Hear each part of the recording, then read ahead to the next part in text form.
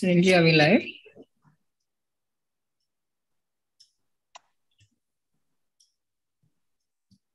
Yeah, live. Good evening, everybody. Welcome to iFocus Online Lecture 203 and Retina Session 55. Today, we have Dr. Dinesh Talwar speaking to us on Rhegmatogenous Retinal Detachment, causes, examination, rules to break, and differential diagnosis. I invite Dr. Lalit Verma to introduce Dr. Dinesh to us. Thanks, Deepti. Dinesh Talwar, we call him DT with love, is so close that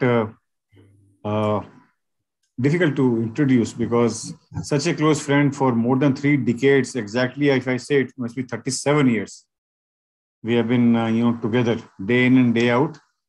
And what I should say about DT is he's a very, very keen observer. More important than that is a very astute and a passionate clinician. You see, by passionate clinician, I mean that he's so much concerned about his patients that I've seen him, going home, then coming back to see again his patient. And every day, next day, he will come and, whether it's a holiday or holy day or Diwali day, post-op day, he has to come. He has to come himself. He will not, depend on others, even though whatever. He's a very, very passionate, concerned always for the patient and goes into nitty-gritty of each and every finding and depth of it. His concepts, you see, are very, very clear, very, very clear. And that's why he is a great, great teacher. In fact, the way he answers his questions for the patients is a learning exercise for everybody. And the amount of time he spends with the patients. And he's a great listener also. And believe me, some of the webinars and workshops and retina meetings which we do are never complete without DT being there. Such is the intensity of discussions he holds, and such is the respect he has in the vitreous retina field in the country. Not only country, even in the a lot of abroad webinars which I have attended with him. Such is the respect which he enjoys amongst the retinal community. Because the level of clarity he will seek from that webinar, or he will bring into that subject, will be so clear that that is the reason I think everybody respects. Above all, believe me, he is a great, great human, and that is the reason he is the greatest friend I have had in entire ophthalmic career of mine. I'll not go into what he has done. He is a alumnus of AIMS. Let's just show the slide. He has been with me since AIMS days. He's a postgraduate of AIMS, and he has number of research projects which he has guided students. Very passionate about them. I did a couple of books, and very important. Way back, you see around 17 years back, he won at very young age Peace Shiver Duration by AIUS, and a couple of more achievements which are there has been listed here. But as I said, a great clinician, very passionate teacher, very passionate clinician, and a great human being, and a very, very great friend. So today he's going to cover the subject which he has been handling for so many decades: Rhegmatogenous Retinal Detachment. How to approach a patient, what should you think when you see a diagnosis of patient detachment, and maybe differential diagnosis, and so many things. I think he'll cover principles of surgery, Linkoff's rule. I know he will go into great depth of it. DT, you have nearly 45-50 minutes, and what to talk, because he is our own alumnus. He's an alumnus of CFS only. So without wasting much time, over to you, DT, for a great talk all of us are expecting from you. Thank you very much, Lalit. And that, it can't be a more better introduction than this, and very, very flattering. Thank you very much. I'll now start with the screen sharing. Yeah, you can start sharing it.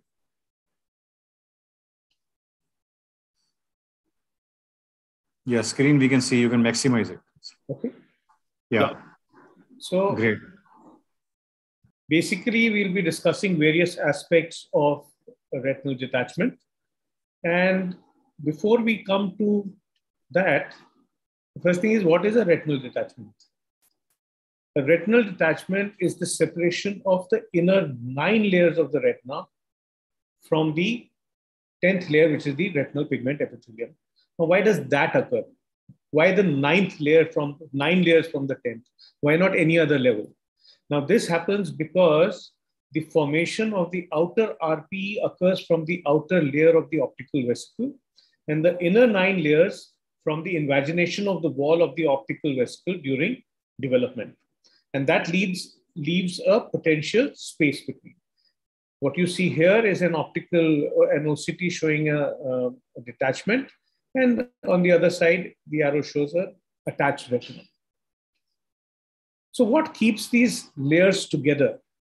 No, there are no junctions there. There are no bridges there. There's nothing holding them together. So what is holding them together? Well, there are anatomical factors in as much as the retina and RPE itself, they don't let water pass through. So they provide a substantial resistance to water movement. So this is one factor which prevents the retina from detaching. The second thing is that an intact vitreous gel that plugs a retinal hole, and even that can prevent the occurrence of a retinal detachment. This is a very important factor for how scleral buckling works. In scleral buckling, especially non-drainage surgery, we don't always oppose the retina. We just bring it close. And then the vitreous is opposing, the flow of fluids changes, and it attaches. So this is a very important fact for you to know, that the intact vitreous gel will plug a retinal hole and prevent an occurrence of detachment. Now, the other importance of this is, once you remove the vitreous, now you don't have anything to plug the hole. So now you have to create a tamponade with something else. So you understand the difference between a buckling surgery, where the vitreous is there for plugging, and where, on the other hand, you have vitreoretinal surgery, where you need to give a tamponade either with gas or oil or whatever you want. So this is the importance of this factor. Metabolic factors. Now, you heard about non-drainage surgery. You attached, the fluid was still there. Next day, fluid was gone. So how does this happen? The RPE pump can pump fluid from the subretinal space to the choroid at a very high rate. And what is that high rate? 0.3 microliter per hour per millimeter square of RPE. So you say 0.3 microliter per hour. What is that? Nothing. No, it's not. It's 1,000 millimeter square of RPE there, which translates into 300 microliter per hour, or 5 microliters per minute. That is more than double the rate of aqueous drainage. So you understand how much fluid can be taken away from the subretinal space by an intact RPE. I'm getting a whistling sound. I don't know why. Now we come to physical factors.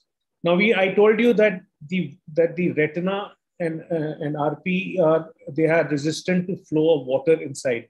So the small pressure difference, which is 0.5 into 10 to the power minus 3 millimeters of mercury, that's the pressure difference between the vitreous side and the RPE side, is enough to generate force sufficient to keep the retina fixed against the wall of the eye. So this physical force is also there. And finally, you have the interphotoreceptor matrix. This is viscous material composed of proteins, glycoproteins, proteoglycans. This material stretches markedly before it breaks, so it keeps it stuck. The adhesion of this interphotoreceptor matrix to the RPE and photoreceptors is due to specific receptors like fibronectin, integrin, maybe mannose. There's some studies which say yes, some which say no. And finally, dehydration of the subretinal space enhances these wide binding properties even further. Now, this is very important, because what happens in a retinal break is that this interphotoreceptor matrix gets exposed, right? This is a break, it will get exposed in this area. Once it gets exposed, it gets hydrated. Once it gets hydrated, detachment will occur. And that is also the basis of how Linkov's rules got formulated. We'll come to that later. Now, another fact that you need to remember after surgical repair of a retinal detachment, the reattachment occurs promptly before the outer segments have actually regenerated and microvillus connections have been reestablished. So that's why there is time gap between retina attaching and final visual acuity being achieved.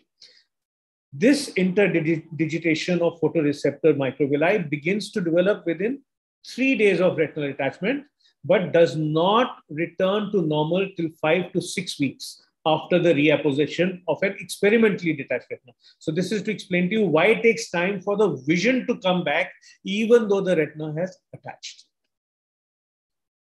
Now, really, keeping the retina attached is a tug of war. There is the RPE pump, the interphotoreceptor matrix, the intact retina. These are all preventing entry of fluid into the subretinal space.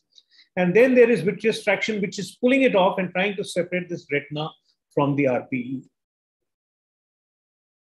Because of this, you can get a retinal detachment in 3 different ways. You can get a break in the retina.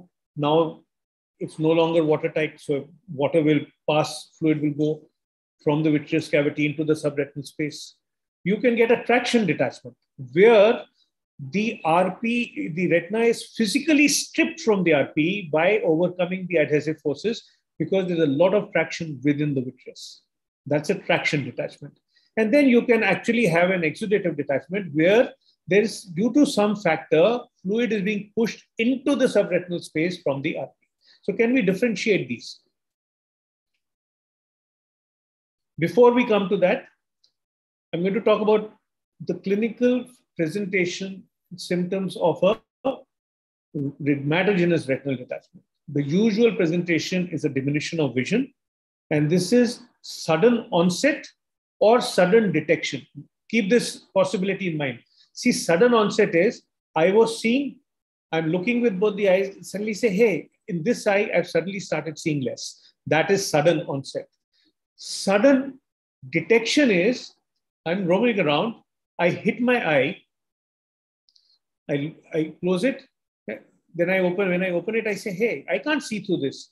Now, is this something that happened just now because of trauma? Or is it something that was already present and I have now noticed it? The two have very different connotations. If I have noticed it now, it could be an old detachment.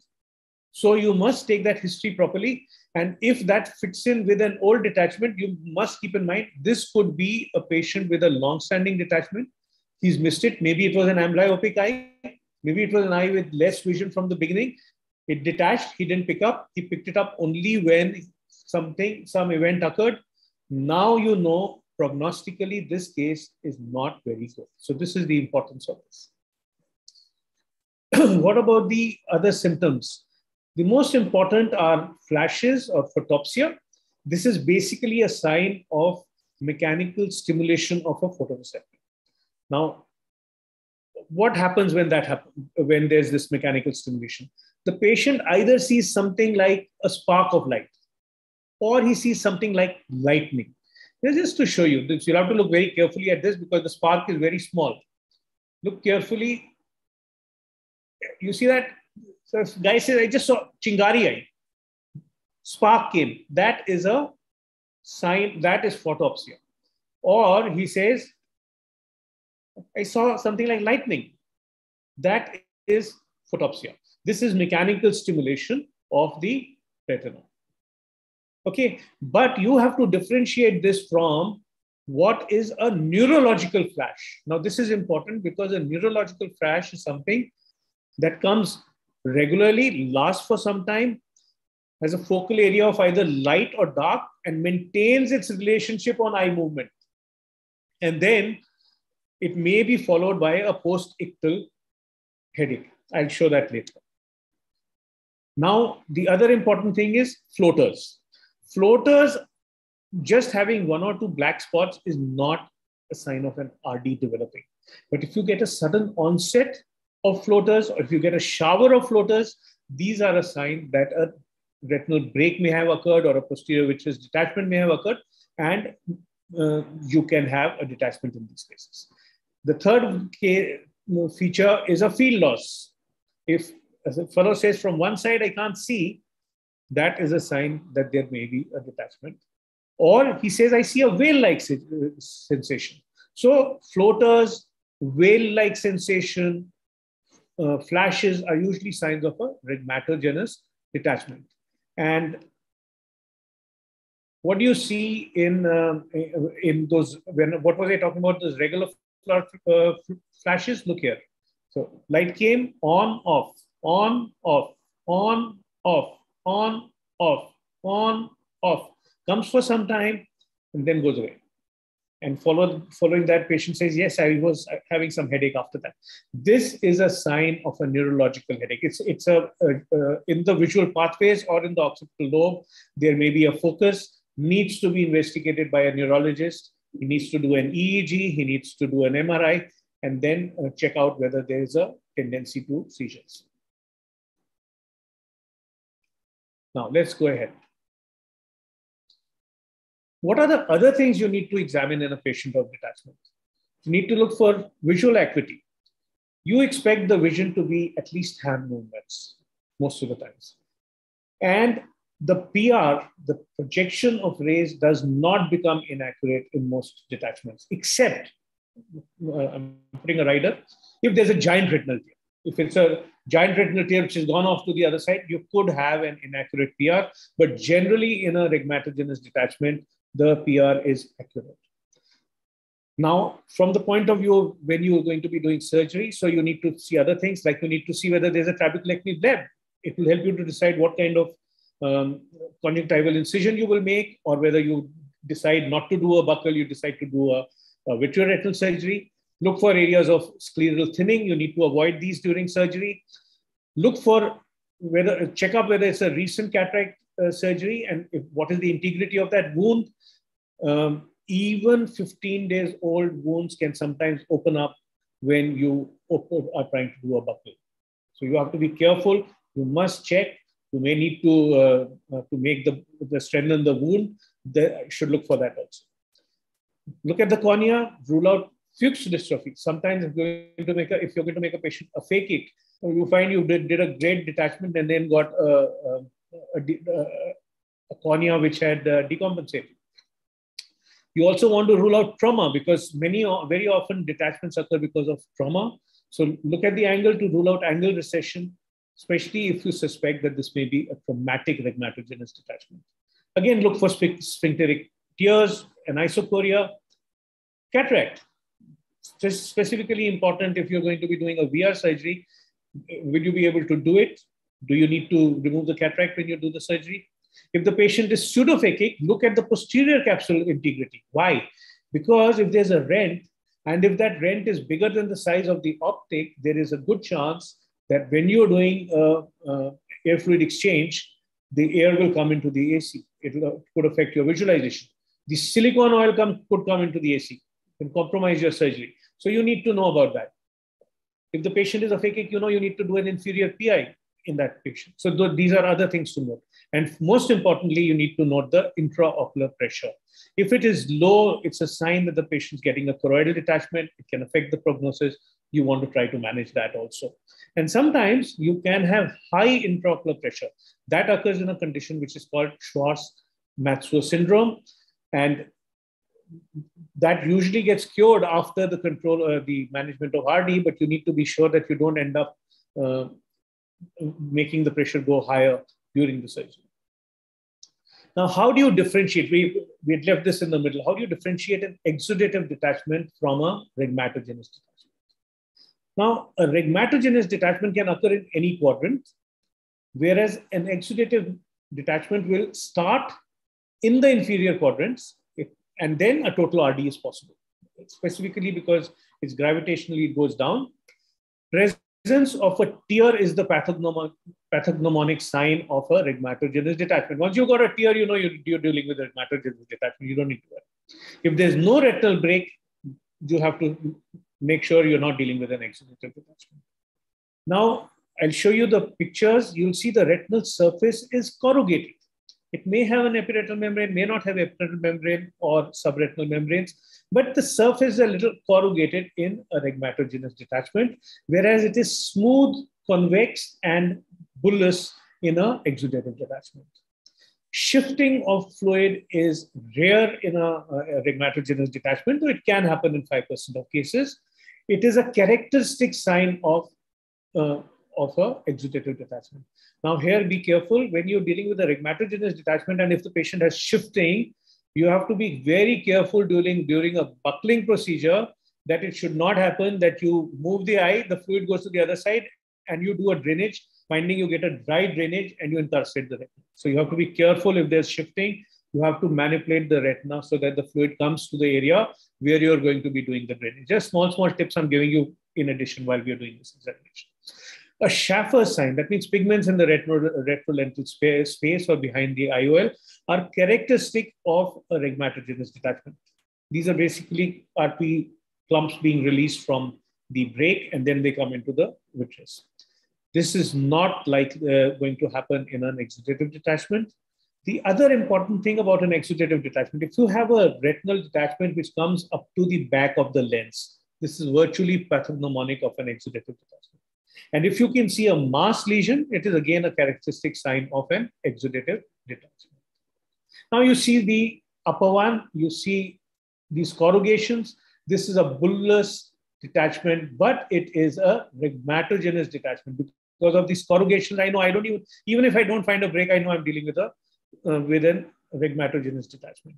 If I find a break, I don't have a problem. This break is at the edge of a lattice. You see this lattice is there. There's one break here and there's another break at a horseshoe tear at this edge of the lattice. But this, again, though it's a bullous detachment, it is a smooth, bullous, dome-shaped detachment. And you can see these vascular anomalies in the periphery. This is a Coates disease. So this patient, and I'm not going to go into exudative detachment too much because I think you had a whole class just 4 days back. Okay. Now, a traction detachment. Traction detachment, I told you, occurs because of pull. The pull can happen anywhere, but most often is at the posterior pole. In this case, there is no tear. The retinal surface behind the traction becomes concave, because if you see, there's this epiretinal membrane, it pulls the entire retina. So this forms a concavity, another concavity over here, concavity here in between. And this, the important thing is a tractional detachment may or may not involve the ora. It's usually secondary to proliferative diabetic retinopathy or severe neovascularization due to Peel's disease or any other cause, any other situation which causes severe fibrovascular proliferation. The other thing to differentiate is a retinoschisis. Now, the important thing that we need to differentiate is a senile retinoschisis. A senile retinoschisis basically has a splitting at the outer plexiform layer of the retina. It's usually an incidental finding, but it can be bilateral in 85% of cases. There are two types, the reticular and the typical. The typical is a shallow elevation of the inner retinal layers, and it's usually pre-equatorial. The reticular is traditional bullous, much more bullous, but the inner layer is very thinned out. It's often like a beaten metal, like you see over here. It looks like a beaten metal appearance, or with some kind of pits like here. With sometimes it can have minute glistening yellow-white surface dot, which is not seen in this, with minimal alterations of the RP or atrophy. The other important thing is you can actually see these are large outer retinal holes, which have, these are more than 3 disc diameter. They are rolled up. You see this is rolled up. And these kind of things usually happen in the reticular form. The subretinal fluid usually does not extend beyond the schisis. But for both these schisis, you're not going to confuse the foveal retinoschisis from a retinal detachment usually. How do you differentiate it from a retinal detachment? Now, I told you retinal detachment is a full thickness separation of 9 layers from RP. Retinoschisis is separation at the level of the outer plexiform layer or nerve fiber layer, which you cannot differentiate. Schaffer's sign is present in a detachment, not present in a schisis. Detachment can occur in any quadrant, but schisis are usually in the inferotemporal quadrant.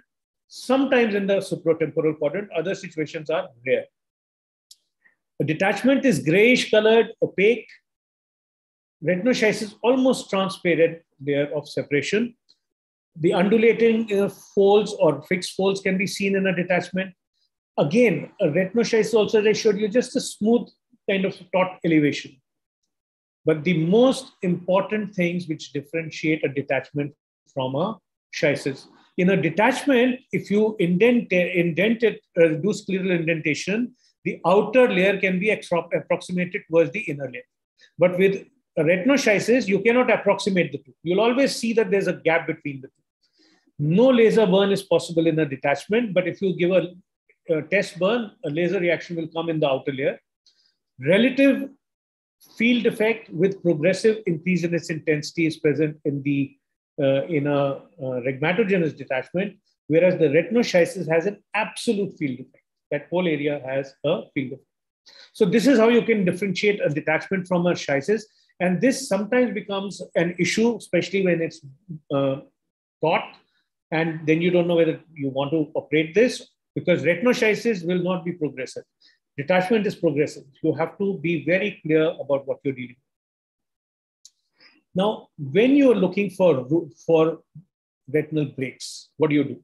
So, the person who really gave us a lot of information about how to detect a retinal break was Linkoff. And now one thing I want to tell you, what is the basis regarding this? The basis regarding this is, again, what I told you. The break, which is the flap which is open, exposes the mucopolysaccharides. Fluids tends to go up. So fluid will always go to the aura first. The detachment, that's why the rhegmatogenous detachment always goes to the aura. And then it will go in circular fashion, down, and then go around the disc. So that is how this basis has been formed. So you can actually mentally figure out how a particular break, when you see a detachment, you can figure out this is where the break should be. Now let's see how. Now you see, if you have a total detachment or a superior detachment, that crosses the midline. So this crosses the midline. The primary hole is either at the 12 o'clock position or in a triangle, this triangle, in which the apex is at the aura and the sides of which intersect the equator 1 clock hour on either side of the 12 o'clock meridian. And this occurs 93% of times. So this is the kind of place you would expect this break to be. Now, if you have a superior nasal or a temporal detachment, the hole usually lies within 1.5 clock hours of the highest border 98% of times. So you see, this is the highest border. This is less than 1.5. This is around 3/4 of a clock hour. So this is within 1 clock hour. So up to here is where you would expect this break. These are the classic Linkoff's rules. And this is the third classic Linkoff rule. In an inferior detachment, the higher side indicates to which side of the disc an inferior hole lies 95% of the time. So again, this is the 6 o'clock meridian. This is the detachment is higher on this side. So this is where, on the same side, inferiorly is where you'll find the break. But you can also think of other things. If you have an inferior detachment, which is bullous, the chances are that the hole is above the horizontal meridian, because it's gravitationally that the fluid comes down. Now, if you have, now this goes beyond the Linkoff rule. I've told you the initial 4 Linkoff rules, but if you have a detachment higher on one side, that's the side where the break will be. But what if it's equal on both sides? Chances are it's somewhere around 6 o'clock. If you have an inferior bullous detachment with equal bullae height on both sides, chances is there are track from superiorly somewhere around 12 o'clock, which is coming down, causing these bullae. So this is where you should be. So don't miss that. So this is how you can find out where your break is. And this is much more important if you're doing a scleral buckling. In a scleral buckling, your visualization before surgery is always better than your visualization during surgery. Keep this in mind. But when you're doing a vitreoretinal surgery, your visualization on the table is better than your visualization in the pre-op period. So comparatively. So if you're thinking of doing a buckling, please, or considering buckling, please spend a lot of time to look for these breaks. The other important thing you need to look at is how much is the proliferative vitreoretinopathy, because that will help you to decide what kind of surgery you want to do. The previous old classification had grade A, B, C 1 to 4 and D 1 to 3. A was Schaffer's sign, B was, which is just pigment in the vitreous, B is partial thickness retinal fold seen as corrugations on the retinal surface, did not make difference to the prognosis. C1 to C4 was presence of star folds in 1 to 4 quadrants, and D1 to 3 was whether the disc is visualized or not visualized along with PVR. It's not just bullous detachment. It is star folds and all causing the retina to go into to stiff folds, and then you're not able to see the disc. So if you can't see the disc at all, it's D3. If you can see a little bit of the disc, it's D2. And if you can see the disc, but there are star folds all over and in the central area, then that's D1. And the severity of the PVR affects the approach to prognosis management and prognosis. But then it was found that this is not good enough. So a new classification of proliferative vitreoretinopathy was then designed, and this new classification is based on the clock hour of involvement and the location of the proliferative vitreoretinopathy. So you have anterior PVR, which could be circumferential.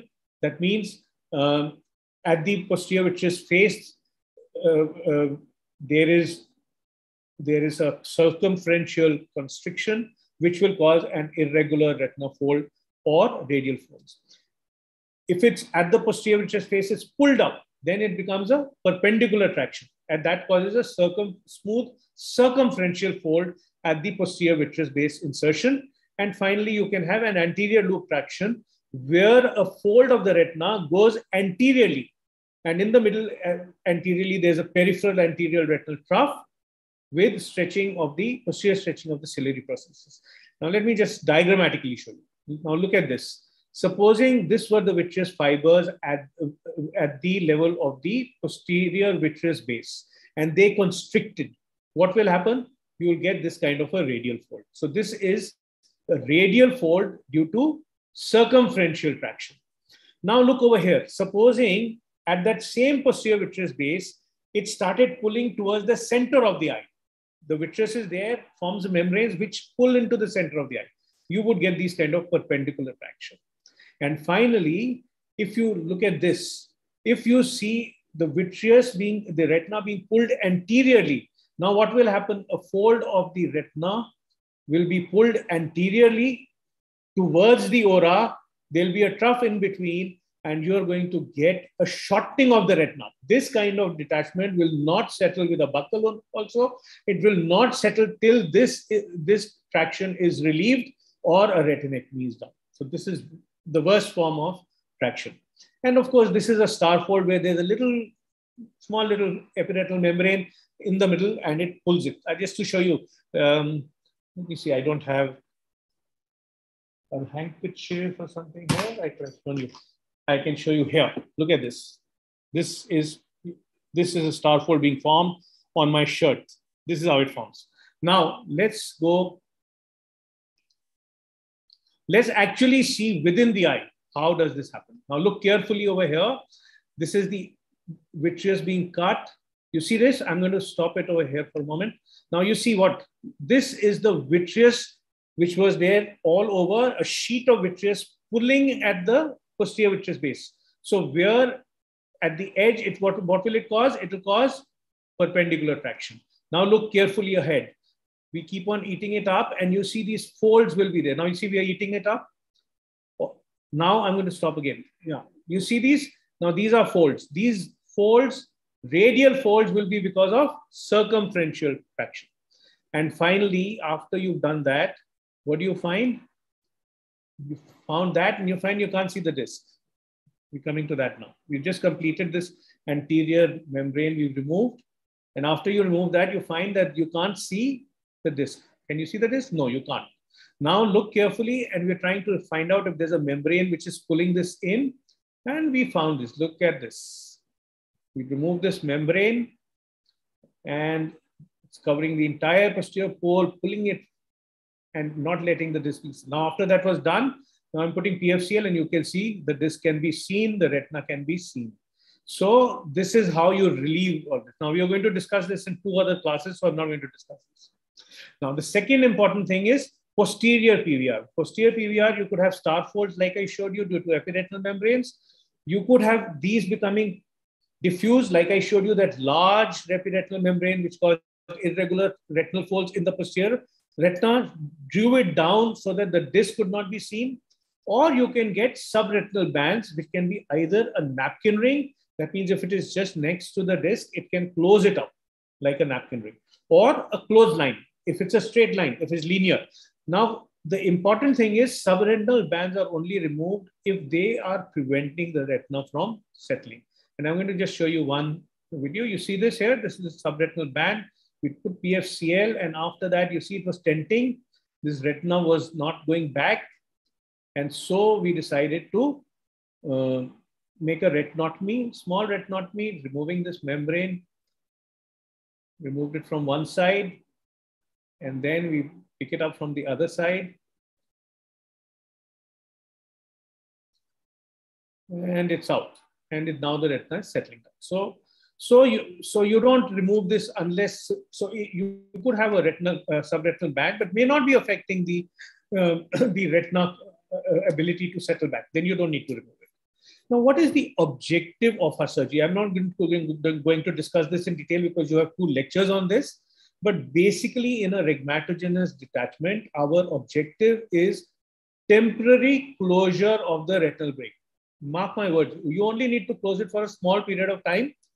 The moment you close it, I told you the RP pump is so powerful, it will remove all the SRF from behind. Now, once you've closed it, but if you open it again the detachment will occur. So you need to create an adhesion between the RP and the inner 9 layers by either laser or cryo. Only 2 things we have which we use as a routine, diathermy long back, but not now. This allows the retina to stay settled permanently. The cryo or the laser has closed the break. The RP pump takes away the fluid. Now, how can you do this? There are various ways to do this. You can either move the RPE forward, the buckle with a buckle. You can remove the traction which was causing the retina to move forward by vitreoretinal surgery. Or you can do a temporary tamponade of the break and do laser and cryo, which creates the adhesion.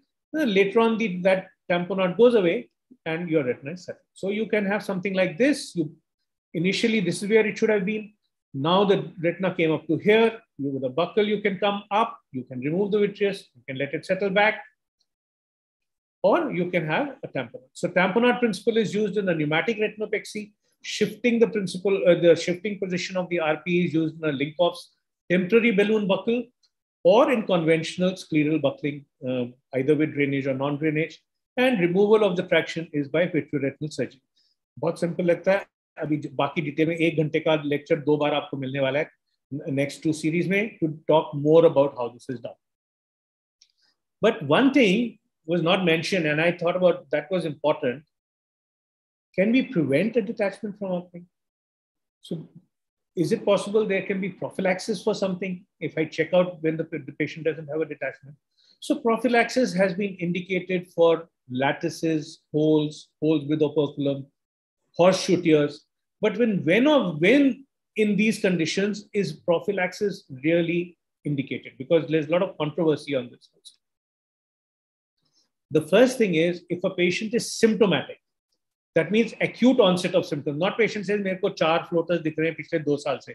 That's not symptomatic.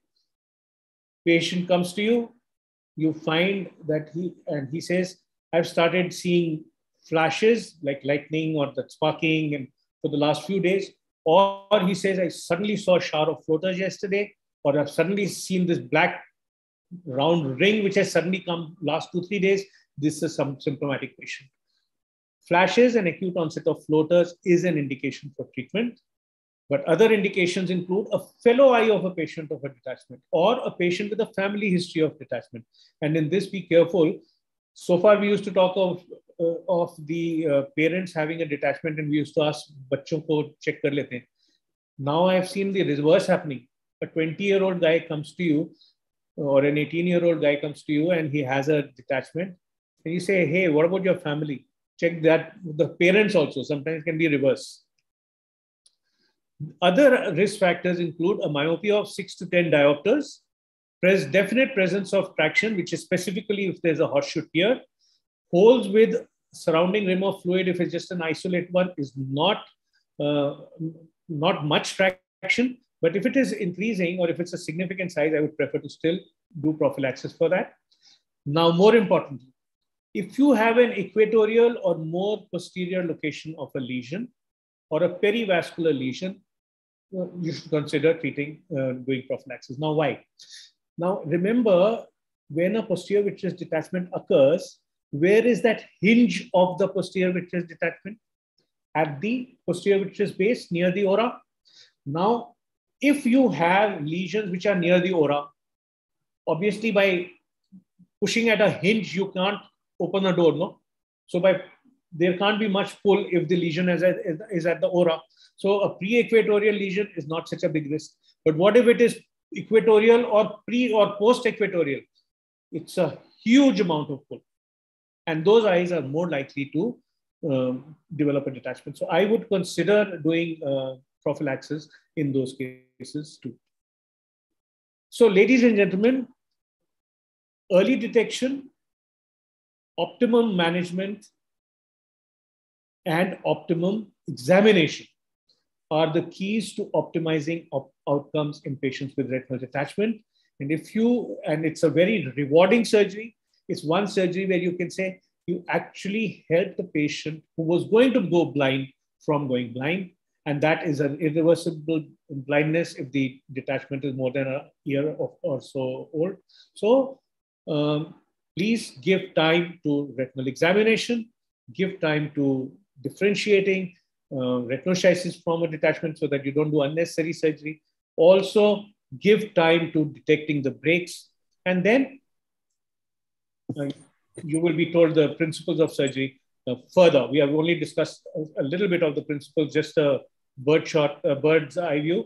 And you'll see the details over the next 2 lectures. And hopefully, you will be contributing to a lot of your patients getting vision.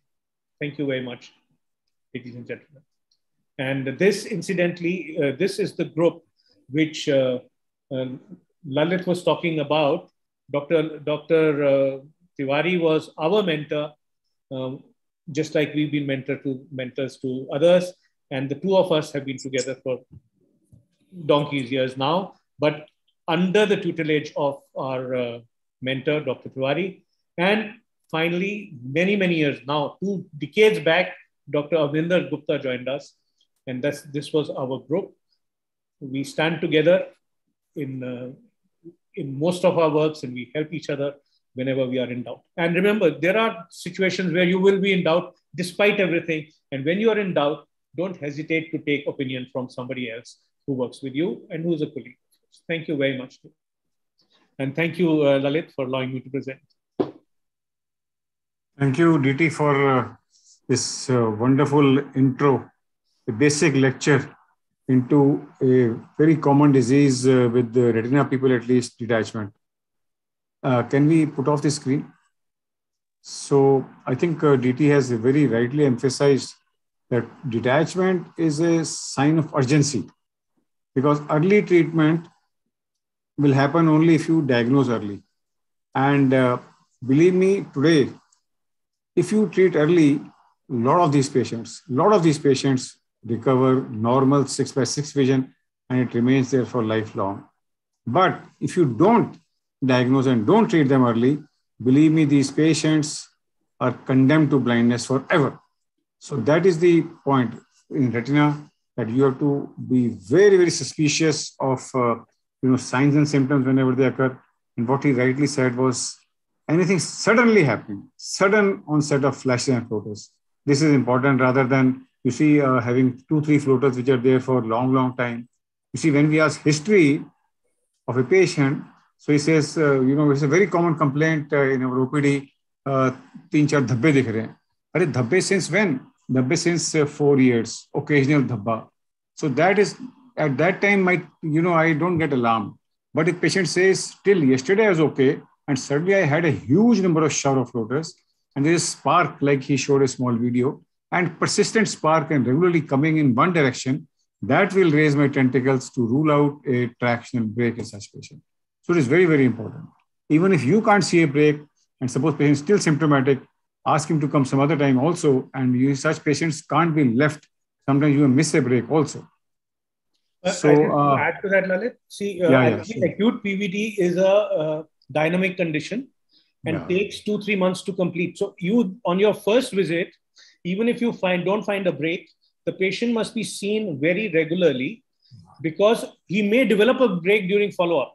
So my protocol normally is first after 1 week, then 2 weeks, then 4 weeks, then 6 weeks. So that ensures you don't miss a break. And you also tell him if the symptoms increase, come back, because it's possible something may be developing. So never ignore a patient who has certain sort of flaccid floaters, especially in a myopic eye, especially in an eye who has been operated for cataract surgery, especially who has had trauma to his eyes, and especially if they are of acute onset. So these couple of conditions, even if you, like DT was saying, even if you don't find a break, it could be a evolving, PVD, and you may, discover break later on. So these patients, have to be under regular follow-up, and everybody has his own protocol when to call for follow-up. So any questions we have, let's have this, hot seat questions first, and then we can have some discussion. So there are a couple of questions which I can see in the chat box. One is that how much old RD has a poor prognosis? DT? I said that actually. An RD which is more than 1 year old is normally considered as not to be operated. But the longer the period, beyond 3 months, the visual prognosis would be relatively poor. And by 1 year, that prognosis is more or less close to nil. So old RD has to be qualified whether it's a macular test. Sometimes you will find an inferior RD which is old, the demarcation line or macula is spared. So such patients may do pretty okay with a buckling procedure or a dialysis eye. Sometimes there are incidental discoveries also. You see an inferior detachment which may be lying for months and years, and sometimes they will form demarcation lines, or a autochoroidinitis may form, pigmentation may form, which does not allow it to progress. And vitreous gel is, solid in those, and they may, plug temporarily the hole. So such patients may have a reasonably good prognosis till the time macula is not involved.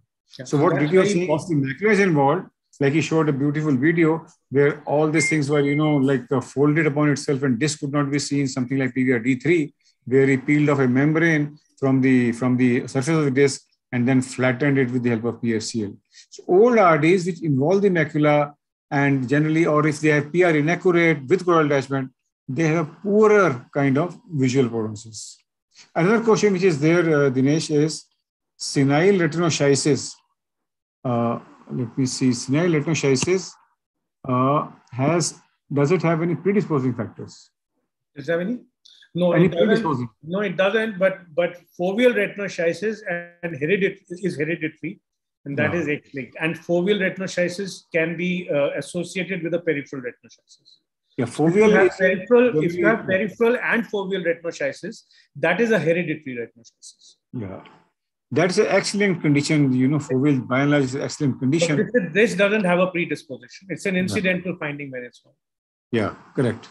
But I can tell you one situation which I have seen in patients who have FEVR, or in patients, they can sometimes have peripheral traction where they develop a retinoschisis, or patients who've got ROP and who have an anomalous kind of vitreous traction in the periphery. Sometimes they develop a retinoschisis. You have to be very careful. In those cases, you don't be in a hurry to try to do any prophylactic laser. You will precipitate a break. So another question, which in fact was the first question once we were lecturing, how do you depict on an Amsler or depict on a diagram retinoschisis? Yeah, it's actually there's an entire chart which I had noted down. If you want, I can put it down for them. It's available So maybe, if you can trace that chart, we would like to show that chart. We can send that. Maybe next time you can show the chart. So, but retina schisis is a thinned out retina, believe me. Yeah. So what Dr. Verma wants to know, how do you depict on a diagram? Yeah, that's what I'm saying. The depiction on a diagram I'm talking about. Yeah. On the retina diagram. Okay, let's take some other question meanwhile. Is lattice degeneration and snail track degeneration the same thing? Yeah. So, Dr. Sohini, by and large, the lattice and snail track is a similar kind of thinning of retinal layers. With the lattice generally has more crisscross pattern, whereas snail track typically may not have. And lattice typically is a cigar-shaped kind of lesion, but snail track is synonymously used. So other thing is, one question for you, DT, is how does subretinal bands form? He showed a very good video of subretinal bands. Yeah, subretinal bands are, again, you see, the RPE cells are basically, they undergo metaplasia. And that's where the fibrocytes come. And if it's been a long-standing old RD, these convert into subretinal bands. These are actually fibrous bands only. And this is basically from the RPE, which is being showers of which are going in the subretinal space. So you see all this band formation, membrane formation, whether they form in front of neosensory retina or in between the space RPE and the neosensory retina, depends. You see, once there is a break formation, if a lot of these metaplastic RPE cells in the subretinal space and there is enough time or months elapse, then these RPE cells undergo metaplasia and become fibrocytes, and then that is a tendency to form membranes and bands. If they are in front of the retina, they will cause significant PVR, epiretinal membrane formation, and pull on the retina. So it depends where do these potential metaplastic RPE cells settle down. If predominantly RPE in between, then they will form subretinal membranes, and if in front, they will form epiretinal membranes and pucker and all these things. Other question, DT, which is just come up is, commonly we see demarcation lines in temporal quadrant in myopes. Is it significant? Commonly we see? Demarcation line. I didn't get the demarcation line tells you, normally it will happen in inferior detachments. Yeah. Basically, it tells you that the patient has had, this is a long-standing detachment. But as Lalit told you, it is possible that the long-standing detachment was inferior and the macula may be recently involved. In that case, the prognosis is not bad. But if you have, for example, if you see a demarcation line which has gone above the macula, in a layer above them, you know that this is a very old detachment. There, the prognosis will be much worse. But basically, demarcation lines are, again, they tell you places where the detachment stayed at that level for some time and then progress to the next level, then forms the next demarcation line, then progress to the next level. So the multiple demarcation lines are actually signs of where all it progressed, till which level it came. Yeah, demarcation lines are generally, again, a pigmented kind of lines and generally seen in inferior detachments because of chronicity. And they're, like DT said, there are multiple demarcation lines, means the aging or the age of the detachment. Next question for you is, you see, sometimes you see these WWP areas in my view, how significant they are. White without pressure. Yeah, so white without pressure is not of so much significance as a routine, but in patients who had a giant retinal tear, the fellow eye, the white without pressure areas are should be considered with suspicion. He can develop a detachment, a tear from there also. So normally, Sohini, in a routine patient, if you see white without pressure, do not alarm the patient unnecessarily, and never treat these patients at all.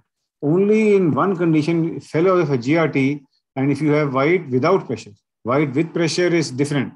Yeah. White without pressure, then these areas may be kept under watch, because these areas in a fellow FGRT are known to develop tears. So any other question we have? So on the other channels, we have one question is how to manage silicone oil globules in AC post-surgery, especially when IOP rises with it. Yeah, I think so surgical aspect DT didn't cover, but I think he'll love to answer this question. What's the question? Sorry. Silicone oil bubble in the anterior chamber. with rise of pressure? If it comes, okay, see, now first thing is, I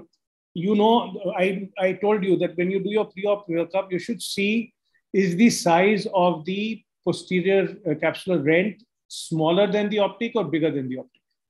If it is smaller than the optic, then it will usually not come forward. If it is bigger than the optic, there is a good tendency for it to come forward. And there are 2-3 ways of managing it for preventing it from coming forward. One easy way is to do a direct silicone oil fluid exchange. That will take care of this, because silicone oil has greater viscosity. It sticks together also. It doesn't flow easily into the, and it has some surface tension also. It has less surface tension, but more viscosity. If you don't let the pressure rise, a direct exchange will not let silicone oil come into the AC. The second thing that you can do, you can put a little bit of viscoelastic at the edges of the point where you think, where the PCR is ending in the AC. That will also prevent it. And a third thing can be, supposing, chalo, you don't want to do any of these. These are 2 easy ways. The third way is that, okay, you do the air fluid exchange, air will come into the AC. Once the air comes into the AC, this air will also come into the vitreous cavity. The silicone oil will also come into the AC. So now what you do is, when you're doing the silicone oil, when you're injecting the silicone oil, when you are something like a little below the level of the IOL, you stop. Don't put more silicone oil. And remove the air. Now you've got air in the AC, you've got silicone oil behind, but it's under low pressure. So it's not yet high enough to come into the AC. Now you remove the air from the AC and replace it with fluid. And now gently, don't inject too much silicone oil, do a little underfill. You may still get away with it, but this is the trickiest way to do it. The other 2 are easier to do. The last thing is, you've done everything and it's come into the AC. Now what do you do? Now, if it's come into the AC and it's at the time of the table, you're on the table, you still open one port, keep one port there, keep it open, inject visco into the AC, fill it. The silicone oil, which is in the AC, will now come forward, and the pressure will not build up, because if the pressure is building up, the excess will come out from the port. Yeah. Don't let the pressure build up, because the next thing will be, even the visco will go down, and that will also cause more reaction. So don't let the pressure build up. Inject slowly. Now you've got visco in the AC. There is no silicone oil there. Bring the pressure down. Keep the pressure low. Once the pressure is low, do a gentle wash of the visco. If you remove all the visco, the silicone oil will come back. But if it is totally filled with visco, the pressure will rise too much. So what you need to do is, you want a little bit of this visco to come out. So what you do is, make sure that the port is open, so the visco, so any pressure, no pressure rise is happening. Inject a little bit of fluid and let a part of the visco escape out, so that now you have visco mixed with fluid in the AC. Now close up.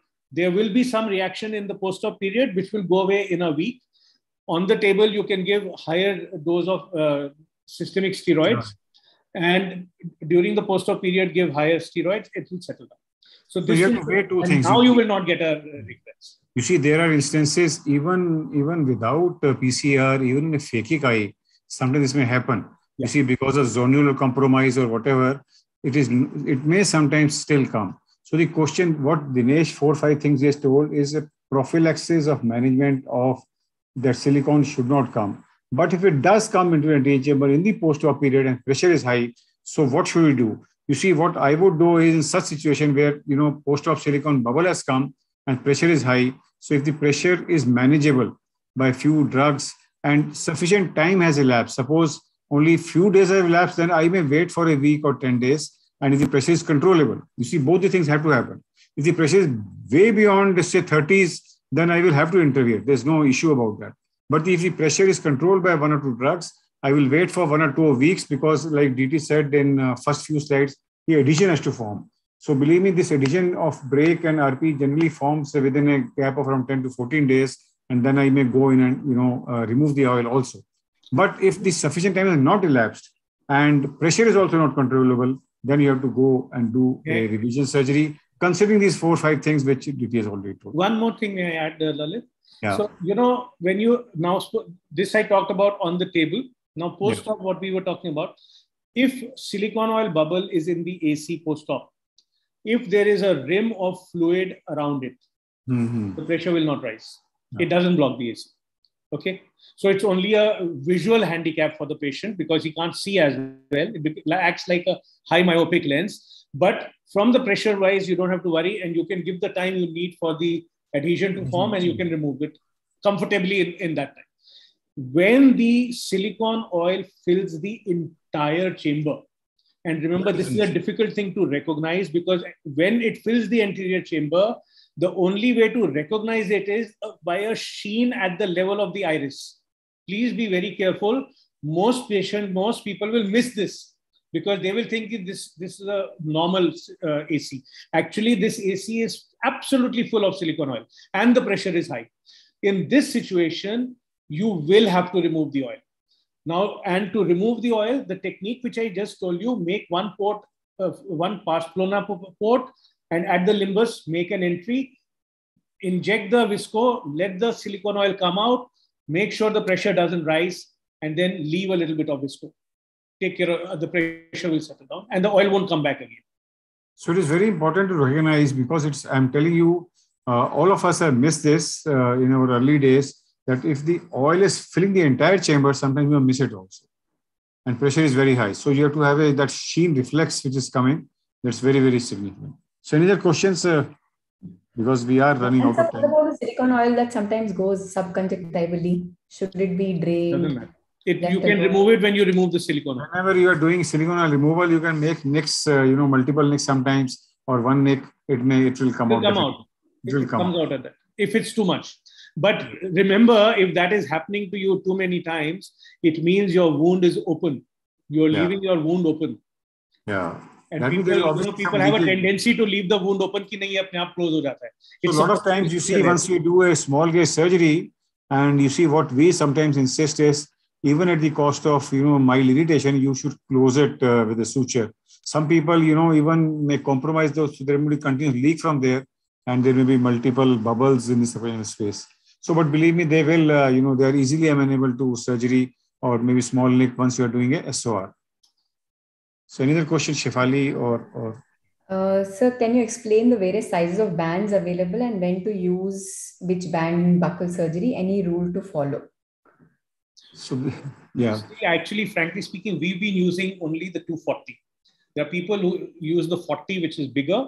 But as a routine, I have been only using the 240 band, which is a 2.5 millimeter band, and a 7 millimeter buckle, which is either 276 or 277. That means either it's symmetric or it's asymmetric. The asymmetric, you push so that more it indents more posteriorly. So as a rule, I put the asymmetric buckle, use it or a symmetric buckle, either way, but basically a 7 millimeter buckle that gives adequate height for both for buckling procedures as well as for vitreoretinal surgery, and a 240 band for if you want to put an encircling band. I don't use the other. World over, the commonest band means encircling band, which is used is 240. Some people may use 40 otherwise, but the indent of the band is determined not by the width. Normally we have 2.5 and have a separation suture of around say 5 millimeter suture, but it is the distance between sutures ultimately which determine the ultimate indent. So therefore, most commonly world over, if you see all the vitreous surgeons, band which is there is 240, and the buccal commonest use is 7 millimeter. We generally use a symmetric one, but asymmetric also is used. Just to give you an idea, 7 millimeter a 7 millimeter buckle means you'll put the sutures normally 1.5 times the distance. That is 10 millimeters. 10 millimeters. Now your anterior suture is usually at the ora, and that is 8 millimeters approximately. So a 10 millimeter distance between the sutures means you've gone up to 18 millimeters, right? So you've gone up to that generally is sufficient to that is sufficient. The entire, most of your breaks occur 14 or 15 millimeters from the limbus around the equator. So that is why it is sufficient for most. If you want to go more posteriorly, you basically use the same 10 millimeter distance, but instead of having your anterior suture at the ora, you go 2 millimeters posterior. Now your posterior suture can go at 20 millimeters.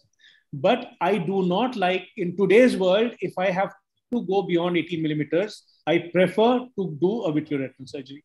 I will, for posterior breaks, I prefer to do a vitreoretinal surgery. Otherwise, there's too much of distortion. Yeah, you see, I agree, because if you have to go beyond, say, 18 millimeter, too much of manipulation, too much of pull of the muscles, and too much of anisometria we induce, and that is uncomfortable. So it's easier to go inside, because those breaks that you're trying to indent with the buccal, they are posterior, and those are very easily, manageable by a VR surgery nowadays. And keep in mind one more thing. If you make this 10 into 12, that instead of 10 millimeters, let me put it at 12 millimeters. All that happens is that the depth, the height of the buccal increases, not the amount of buckling. So basically what happens is your break will now, instead of falling on the summit of the buccal, it will fall on the posterior slope and your surgery will fail. So that 1.5 times distance has to be always maintained. So in any case, surgical principles will be covered, but what the purpose of today's talk... asked, I thought, from interest. But correct. Other questions you have? One last question we can take? We have covered, I think, all the questions. But I think hats off to DT for covering this so-called, principles of occurrence of RD. You see, some things I think there should be some take-home, like one line I read, 5 microliters per minute, which is the RP pump flow rate, and he said twice the rate of aqueous drainage, which I think is a figure to remember. I will also remember this figure, 5 microliters per minute. And such is the power of RP pump, which keeps one of the factor, in attachment of the normal retina. And the other thing which he emphasized, I think rightly, was how to differentiate this. And very important thing he covered about the prophylaxis of detachment. And the surgical principles and the surgical techniques, I think we will be covering later on. But this, why does RD occur, and what are the factors responsible for normal adhesion of this? And like I said in the last lecture also, RD is a misnomer. It's primarily a separation. It's a separation of 9 layers vis-a-vis, because embryologically, one is inner, one of the optical vesicle, one is the outer. So embryologically, they are different. So the detachment is actually a misnomer. It's primarily separation of 9 layers from the RPE. I think he very nicely covered about detachment, Scheisses, how to differentiate laser burns, and prophylaxis. And last 2 slides were very, very important for every surgeon, for every ophthalmologist, in fact, that detachment is a semi-emergency kind of thing. Once we see a fresh detachment, we try to operate within few days. We don't allow this patient to, ask him to come and give a date for surgery. Especially if it's a fresh RD, especially if it's a macular spared RD, such patients should be, counseled in such a way. So a lot of these patients, today also I saw a patient, he said, Dr. Saab, I will tell you after a week. And no, you have to get it done as early as possible. Otherwise, the visual results may suffer. So I think with these... Yes, I think we can add to that. Macular detachment, if you have maximum period you allow a macular detachment is 7 days. Beyond 7 days, the prognosis gets worse. Visual prognosis will get compromised by line also. So the first level is macular not involved. You don't want it to get involved. It has got involved. You want it to be done within a week. And if it's beyond a week, then after that, week to a month is more or less the same prognosis. So counseling a patient of detachment... But of course, you don't want to deliberately increase from week to 4 weeks. It just means that then the difference becomes less. As the duration increases, the difference in prognosis becomes less. So it's a semi-emergency kind of procedure and should be taken on board. I think with these words, once again, we thank DT for clarifying, as I said, a lot of things about detachment and a lot of points he has raised. about principles of occurrence as well as principle of management of detachment. Yes, sir. Thank you so much, sir. I think I also want to thank Dr. Dinesh for this excellent, especially those small videos, which were a real nice tutorial of the flashes and the folds on the cloth to show the retinal folds that were really nice. And also, pun intended, the red slides really kept our eyes attached to the screen. Thank you so much. Next, we have on May 13th, retinal reattachment, general surgical principles, field buckling, and pneumatic retinopexy by Dr. Lingam Gopal. See you all then. Thank you, Dinesh, once again. And thank you, Santosh, and the entire team of iFocus for this arranging this wonderful talk by a wonderful human being, DT. Thanks a lot. Bye-bye.